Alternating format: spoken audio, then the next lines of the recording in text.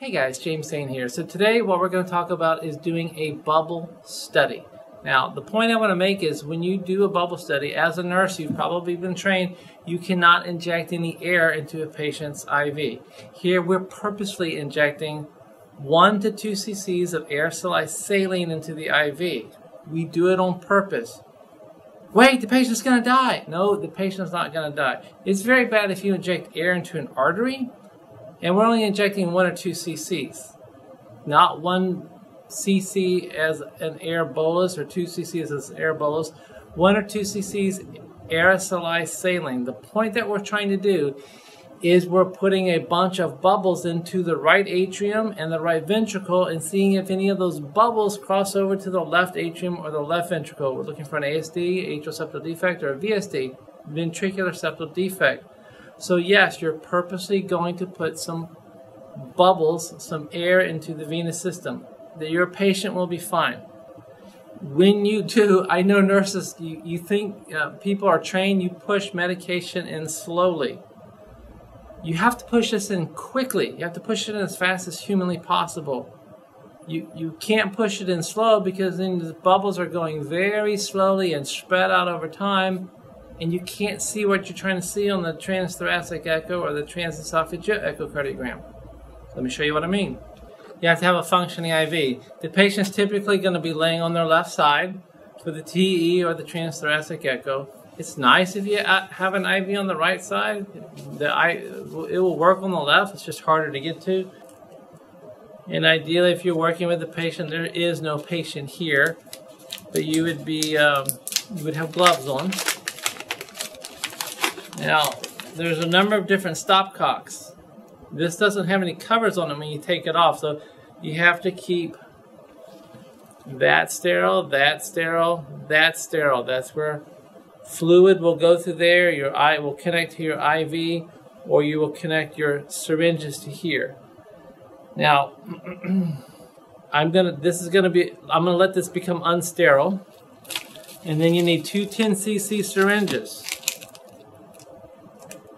Again, I'm demonstrating you need to keep the tip of that sterile. I'm going to touch it and contaminate it. That has to remain sterile. I did have an Echotech have this all hooked up for me. When they called me up the room to do a bubble study. And they said, here's your stuff, and they set it on the bed. Okay, well that just got contaminated. Got to start all over. That can't be contaminated. It's going to connect to an IV. It's going to go into a patient's bloodstream. Okay, so again, you're keeping this sterile. Draw up some saline. If this was a real patient, wipe it off with alcohol. There's no patient laying here. This is just for demonstration purposes only. Get ballpark about 8 or 10 cc's. I want just a little more. Yes, typically in your real life nursing world, you would get all the air. I'm going to leave somewhere between 1 and 2 cc's of air. I'm going to connect this to one Luer lock.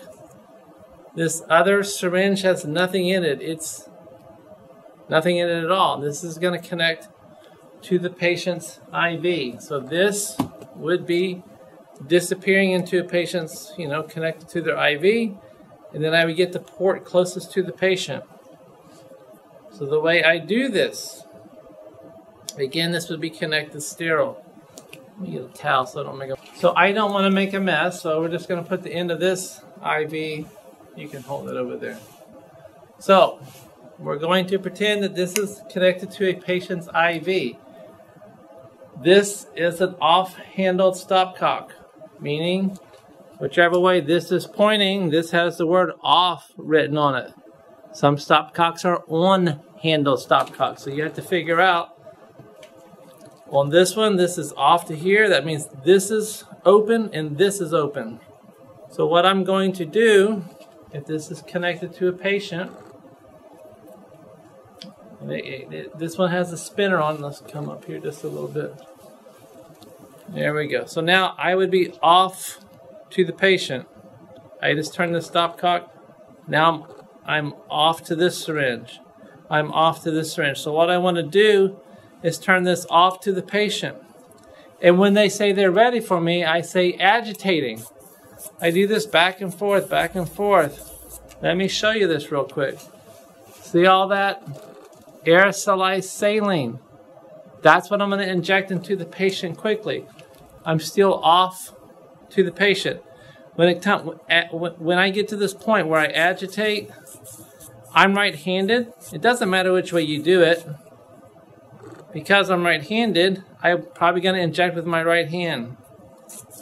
So I'm going to turn that stopcock off to this syringe and inject all this aerosolized saline in as fast as humanly possible. Some people will have you press on the stomach, kind of an old school thing to simulate coughing or a Valsalva maneuver. When this aerosolized hit the bloodstream, this aerosolized saline hits the bloodstream, it is in the heart within a second. The blood flows that fast in the body. What you don't want to do is agitate, agitate, agitate, and then inject a little bit, slowly. So I would say, whether I'm with the physician doing the TE, I would say I'm agitating, I'm injecting. Bubbles are in. All right, and is this ventricle? This ventricle? No, that's the right atrium. Right atrium. Across to the left atrium. All right, so there. Okay, there's some bubbles. Those are the bubbles right there, right? Yeah. Okay. Yep. Is this the is this the left atrium? I mean, it's just the, so that's the right atrium. That's the right atrium. Left that's the atrium. septum, and that's the left. And this is the. I don't know if that's actually just off axis. Okay. And that's how you do a bubble study. You may be called upon when the echo tech is upstairs doing a transthoracic. Transthoracic means they're rubbing the wand on the chest. Hey, we need to do a bubble study. And then you may be called upon to do that. So don't be afraid of injecting a small amount of air into a vein. It's not going to hurt the patient, and you have to inject it rapidly. You cannot do it slowly.